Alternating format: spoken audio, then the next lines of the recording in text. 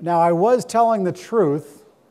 I honestly don't know what is in the gifts, and it may actually be a cheese slicer. But I'm going to ask, of course, now I don't know if everyone has a different gift, so we have to be a little careful here.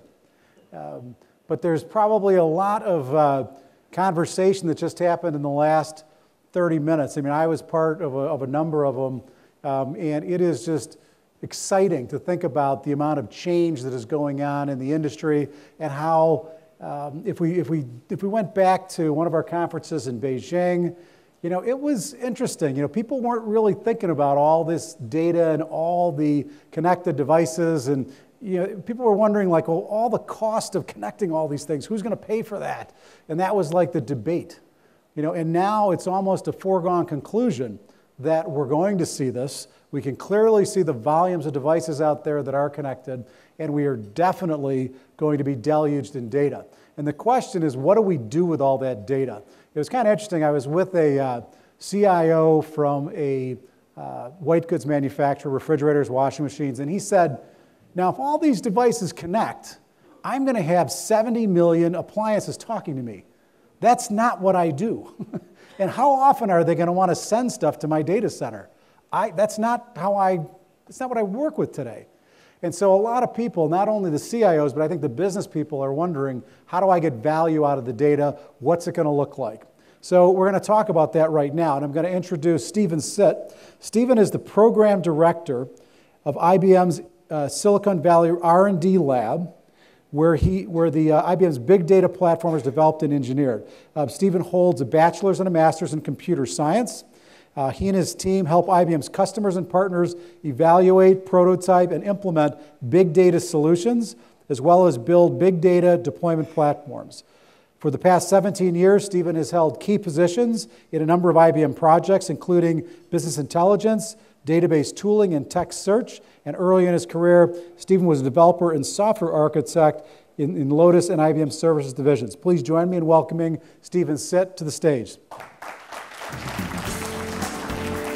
Thank you, Bruce. All right, can you hear me? Good afternoon. It's very good to be here today. I'm very happy in seeing all of you. And as Bruce said, I have a R&D background. And I came from Silicon Valley, which is north part of California, as you know. So in the past, I would say 5 years, there has been a lot of very good, very exciting innovations. Some of those are driven by, in the big data area, and some of those are driven by companies such as Google, Yahoo, and eBay, and so on. And some of it are driven by more enterprise-oriented companies like IBM and Intel and so on. So we, in the Bay Area, actually, we have a fairly significant footprint on R&D. We have a lot of development teams as well as research staff that's been working on big data-related technologies for quite a while. And for the past 3 years, my team has been really focusing on how do we actually bring these technologies and apply them to solve real enterprise big data problems.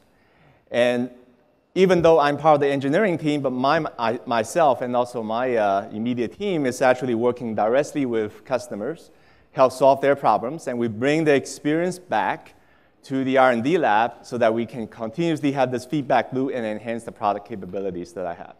So in today's talk, what I'm going to do is I'm going to first go over our definition or our understanding of big data and why is that applied to not only the pioneers in the internet-based companies, but also to the enterprises like yourself. And also going through some real use cases scenarios based on the experience that we have in the past couple of years. And then at the end of this discussion or this talk, I would focus more on introducing the big data platform capabilities that's coming out from our portfolio. So those are basically the 3 parts of my presentation here. So this is a chart that many of you probably are very familiar with. You've seen different versions of this. This is talking about, everyone is talking about big data, but where is actually the big data are coming from? Where are they being generated, right? So our view on this one is typically you can divide it up into 2 segments. One is the data that's coming from the the new class of applications that are primarily driven by the web. Right? These are the social media, these are the broad different forums, and so on. And many of these, as you know, are generating tens of terabytes of data every day, like Google and Facebook and Twitter and so on. But that's not the only definition of big data, obviously. We talk about big data very much so in the data that's being generated behind the company's firewall. Right? All of the application that's driven now by the smart devices, the cell phones. You have a lot of RFIDs out there, smart device sensors are being generated by equipment. And all of these machines or smart devices are generating even more data and more rapidly within the company's firewall.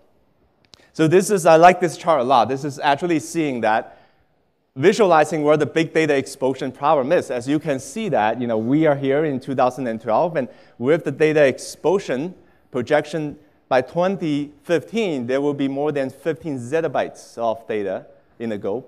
And just how much of 15 zettabytes, right? So if you imagine that you put a data in the DVD, which holds about 6 gig of data, you can stack them up, and it goes halfway from the Earth to the Mars. That's how much 15 zettabytes of data is. A couple of very interesting aspects about this data. Volume is obviously one of them. But look at the different sources. There are going to be a lot more of a variety of different sources that's generating all of these data. The traditional data that's coming from your ERP systems, CRMs, and operational databases obviously is growing as well. And there's a lot of regulations out there talking about keeping those data longer, right? So that's obviously one source of data explosion. But look at the new sources of data. The voice over IP data, the sensor data, the mass amount of social media data that I just mentioned about today. Those are existing, but companies are not necessarily leveraging them and translating them into business intelligence. The other very interesting aspect is when you look at the new sources of data, especially related to sensor and machine-generated data, the velocity of data that's coming into the system is very, very quick. And a lot of times, the insight that's embedded in these data has a very short lifespan, meaning that if you use the traditional approach and wait for your monthly reports or weekly reports, by the time you get the information, the meaningful of that information is probably already lost. So when we talk about big data, in addition to volume, velocity and variety is also very key. But I think you probably heard about this three values, 3 V's as what we said. But the other very interesting definition that we came up recently is called veracity, right? Which to us is actually an even more interesting aspect. Veracity means the data that carries a certain amount of uncertainties. And if you look at the data, we believe that over 80% of the data in the new big data source are actually uncertain data. Okay, and what does that mean, right? The information from social media, for example, a lot of time it carries the aspect of a positive or negative sentiment. Just an example of that. That itself is actually uncertain data because there's a lot of belief that if you're just looking at it narrowly on certain things, certain products, certain customer categories, then the sentiment may not be a true representation of what it is because typically people making a comment on the social media is unhappy customers. A lot of happy customers, they wouldn't even bother to do so, right? So you have to really look at things in context. Another example from a machine data standpoint is call data records. This is very popular in the telco industry. If you look at individual call data records, the call could be perfectly fine. Start time, how long the duration happened, and it ended perfectly. But if you look at all these data itself, in context, in the longer duration, you might actually find out that there's many of short calls happening in a minute or so, or in a few minutes. And that means that your customer is actually having a bad job call experience, and they're making a connection again and again. Right? So that's what we call the uncertainty of data. The technology challenge, obviously, is on not only process a huge amount of data, able to deal with the velocity of data, but also the ability to able to determine the minimal insights from uncertainty data. So that is really the key. So what has changed, right, in the past couple of years from the technology standpoint that actually make big data possible? So certainly there's a couple of things.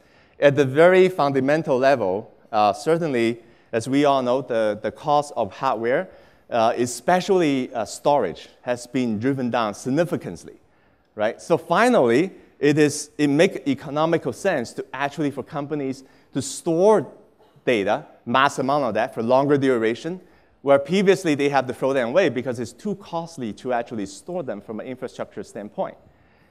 But that's not the end of it. Just able to store big data without analyzing it obviously doesn't mean anything to the companies. So there are very key innovations, and I would say that the most significant innovation in this area from an analytics standpoint is, first of all, the ability to do very complex natural language processing, able to understand the most commonly or the latest way of expressing some ideas, right? So people, for example, in the internet is using all kinds of short forms when they're typing short messages, and as you know, Twitter is all limited to very short messages. So conventional natural language processing needs to be enhanced to be able to deal with this new way of natural language processing. The other way is it needs to be specialized. You need to understand domain-specific meanings, right? So that's one area, is about understand the unstructured data, understand natural language processing capabilities. The second one is how do we actually process this mass amount of machine data and able to shrink that down into meaningful insight through the analysis we call the machine learning, and also determining correlations about the data, right? So that's, I think Horace showed very good examples of, actually what we call as data scientists, able to look at the data and really transform them into insights by finding out different correlations in the different data sets.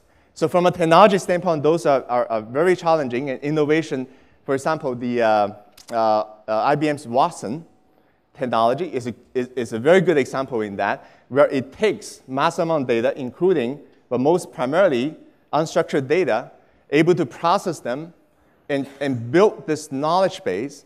And the knowledge base can feed a front-end engine, which can be used in question answering scenarios. Right? So that's a very good showcase about the technology. The other one, from machine data analytics standpoint, we like to bring this example up quite a bit because it's a capability that we're involved with the hospital in Canada, but also it is a scenario about saving life. So it's actually a very good example that we're very proud of. What it is from the medical equipment standpoint in the intensive care units for immature babies. The doctors in the hospital actually use sensor data. They actually attach the sensor and capturing the data into the data center for building up models which can detect complications such as an infection in the premature babies, right? So if you look at this problem, actually it's a fairly big problem, right? Because on average, the hospital will have roughly 100, 120 babies, and we are capturing quite a bit. It's about 120,000 messages per second. So every single day, the data center is receiving about 1 billion messages, and all of these needs to be analyzed and correlated in real time with the database or knowledge base that's been built before with medical data, and predict the complications as quickly as possible so that the nurse and the doctor has time to react to the situation. And so we've proven the technology that we can detect. Using this technology, the doctors can detect the complications such as infection 24 hours ahead of time. So obviously that means saving life, but also shorter stay in the ICU, which would cut down the medical costs by quite a bit. So obviously I gave 2 examples. One is more on the text analytics, on the Watson technology that we're leveraging. The other one is on sensor-related data. So that's, I would say, a little bit more academic. So I would like to focus back on what is in the industry, especially in the private sectors, what's people's view on leveraging big data? This survey actually just came out very recently. It just came out last week. It's a survey that we conducted with a partnership with the Oxford University and the business school there. The interesting thing here is, in the past few years, we've been actually working with almost 300 customers out there, and the experience that we are gaining from working with customers directly match quite well with this independent study that we partnered with the university. So I give you some highlight. This is actually a very deep study that you can find on the IBM website. It's a very interesting read. But I took 3 data points to give you some highlight about this study. The first one is a survey on why big data is relevant and important for the enterprise.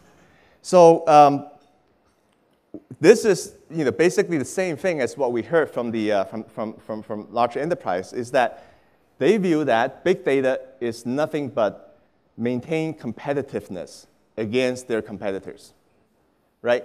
What they're telling us is that in many different areas in computing for the past decades, for example, e-commerce, it is actually not that hard for them to put up a website and start making the fulfillment process and all of that, the inventory control, all of that as the support and in the front end to provide a new commerce experience for their customers. If they're behind on that, it's naturally not that significant because they can catch up quickly and the consumers basically can switch because that's the nature of the web. Today I shop here. Tomorrow if I shop there, it's a similar or better experience, I will switch. Not that big a problem. But what they're seeing is that the fundamental driver for big data now is all about brand recognitions, all about the image about their enterprises from their consumers, and all about their ability to actually innovate and improve their products. And those 2 areas, if they're behind against their competitors, it takes years to actually catch up. So that's the main driver, and you can see that this is what we heard from the customers. And as you can see from the survey result, there's a significant jump, a 70% jump from the people that were answering the question is that big data equals to maintaining competitiveness.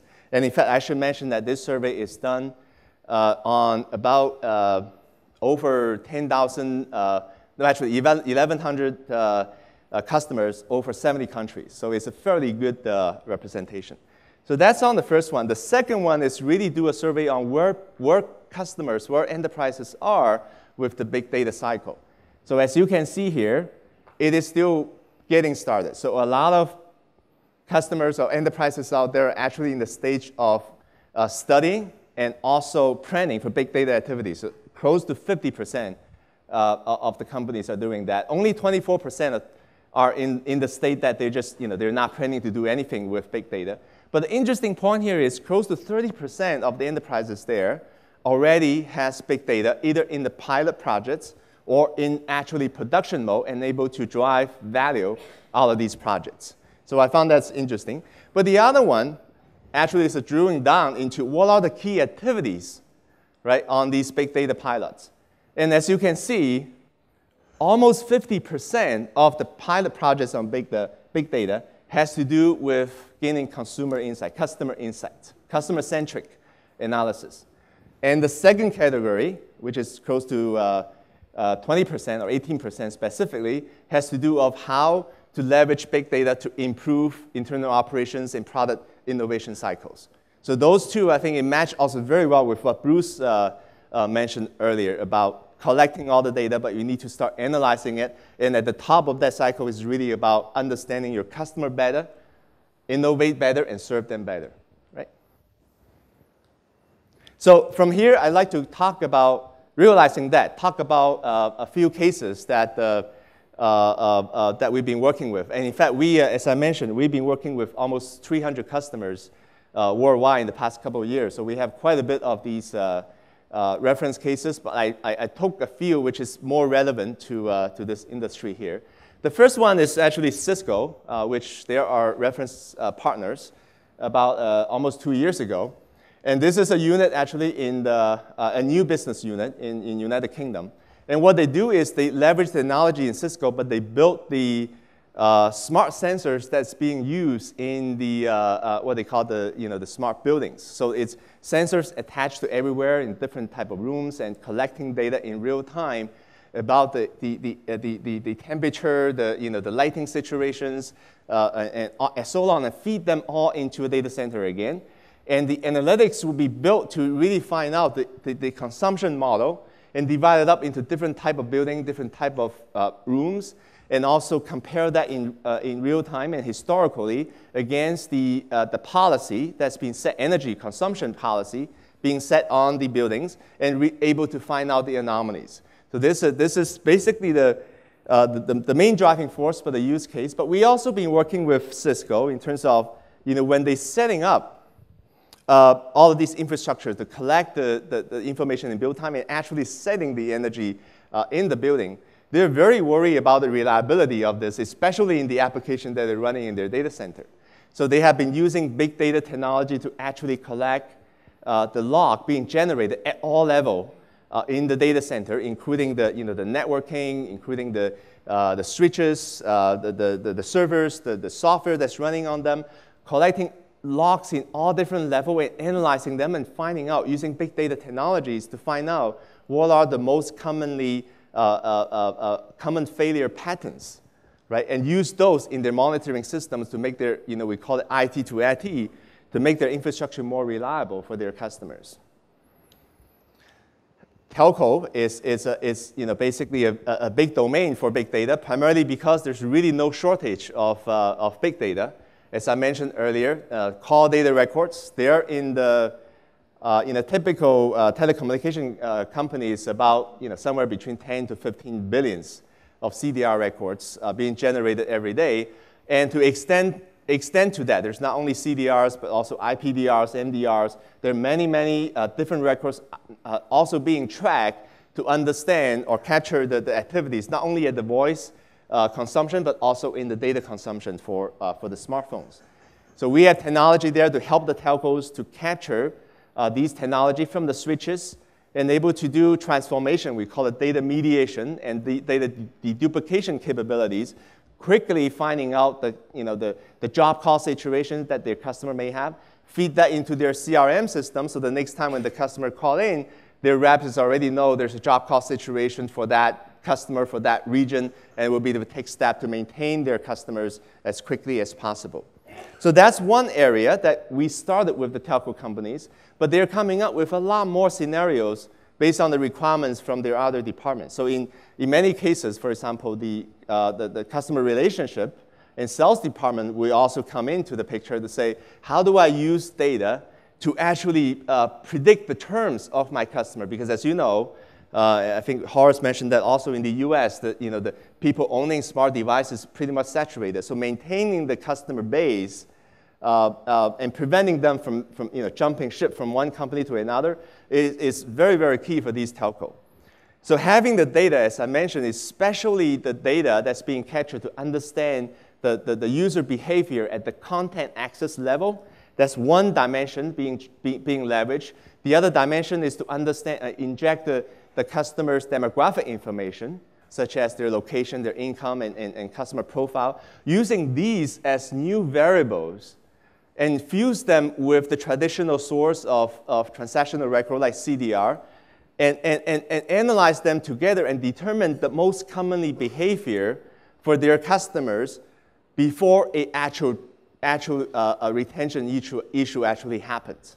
Right? So this is really about trying to find out 2 weeks or 10 days or 1 week before their customer may actually make a movement to their competitors, capture that because that's the only time frame that can allow their sales or customer service department or marketing department to make an offer to the customer and try to retain them. So those are very interesting cases that we're seeing from telecommunication. And the other industry, obviously, is semiconductor. And there's no shortage of data, again, just like telcos. And we've been working with a couple of them and also with the IBM internal facilities in Poughkeepsie, basically using the data that are generated by these devices, right, fabrication devices. They're attached to all the equipments. There are hundreds of these in the typical assembly lines, and each are generating thousands of messages in real time, capture all of them, able to predict, first of all, the yield, but also more importantly, to really find out the error conditions in these devices and able to fine-tune them as quickly as possible before the raw materials is being wasted. Another area is actually leveraging big data to do image processing. So this is actually also a very interesting case. We're partnering with a province in China. This is a case there that in many situations currently in China, that the hospital in major cities are very well trained. The doctors in the hospital are very well trained. But when you go down to the raw area, the second tier of hospitals, the doctor there are much less trained.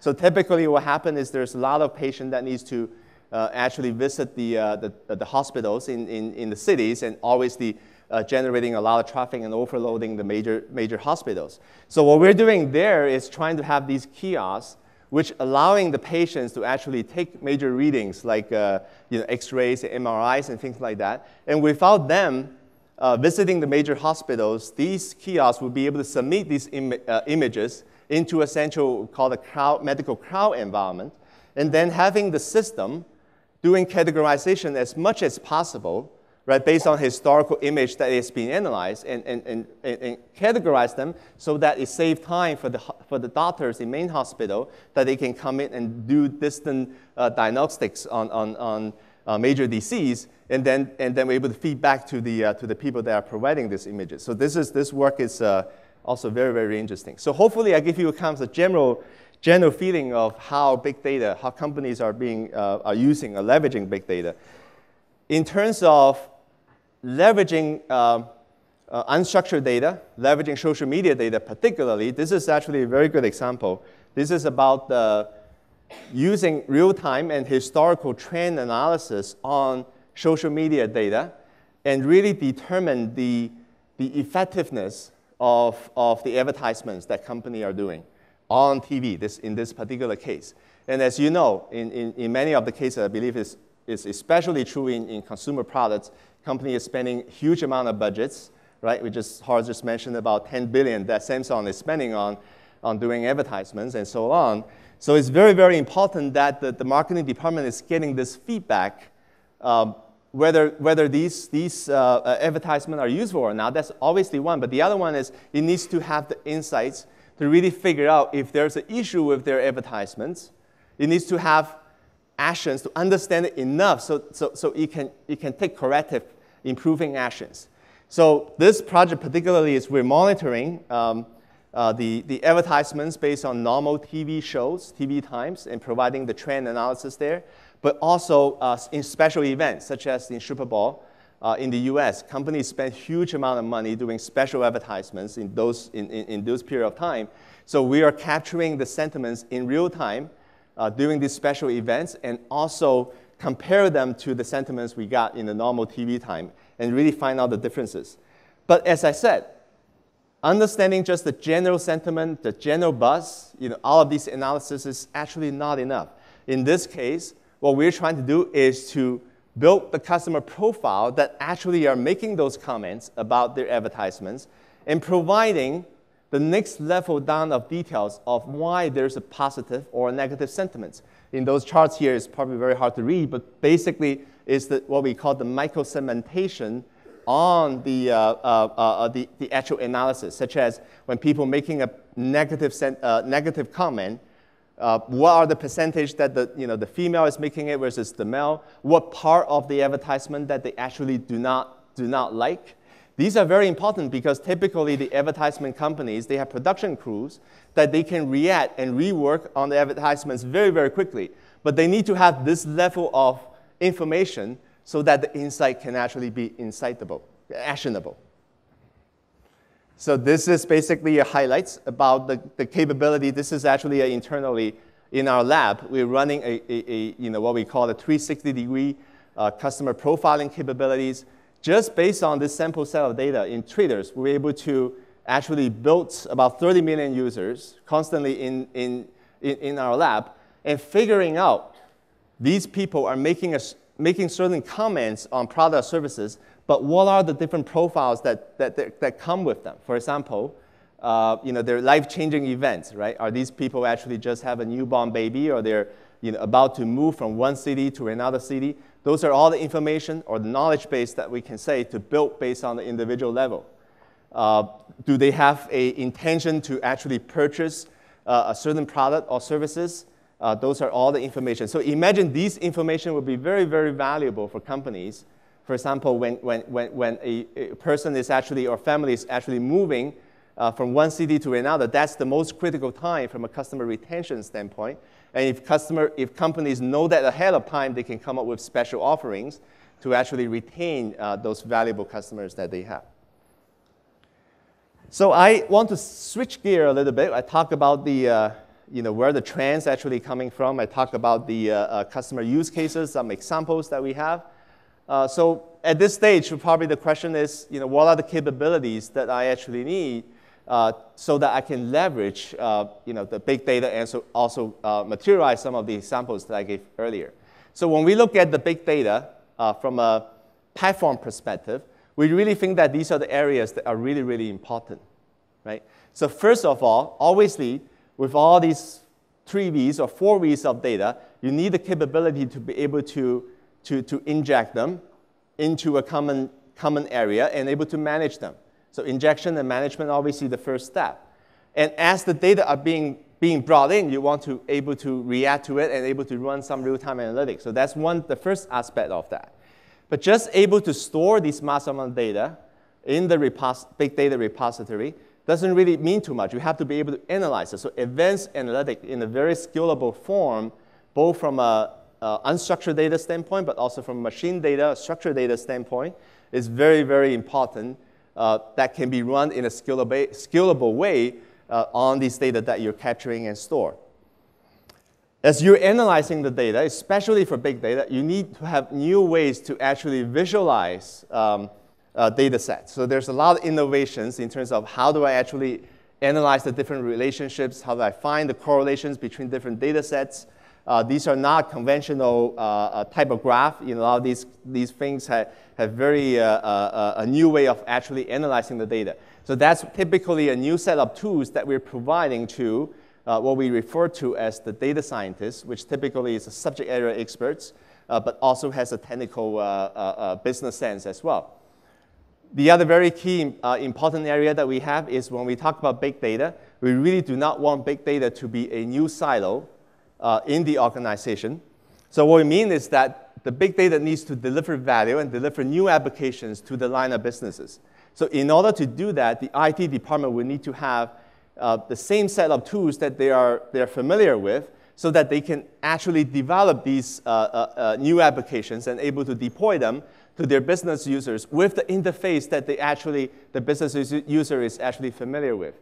And then the last thing is very obviously any applications that's being deployed into a production environment needs to be manageable, needs to have the security, meet the security levels, need to have the governance surrounding it, needs also to be a high performance. So this is actually the big data platform that we launched about 2 years ago. And I'll go through that very quickly here. So we have in the big data platform what we call a set of big data engines. So the first part of big data engine is based on open source Hadoop, which is a lot of very good innovation that's happening around that. The second part of the big data engine is for real-time analytics, right? And this is actually a partnership that we did with the US government shortly after 9/11 to actually detect terrorist activities in real time. And in 2005, we started productizing that as a capability called Stream Real-Time Analytics. The third area is for data that is highly condensed in the warehouse form that can drive data marts and data warehouse applications. And in this space, we've acquired a company called Netezza about 2 years ago. And we're coming up, launching a new set of data warehousing appliance. And the latest name, we call it Pure Data. And the last one has to do with unstructured text, data discovery, facet discovery, indexing capability, and search capabilities. And that is an acquisition that we just did very recently, about 4 months ago, of a company called Visimo. So those are the big data engines, but to make it work in the enterprise, obviously we need to have the integration capabilities, making sure that all of these engines are talking to each other, highly integrated with each other, but also providing the capability like metadata management, like security and governance, very important.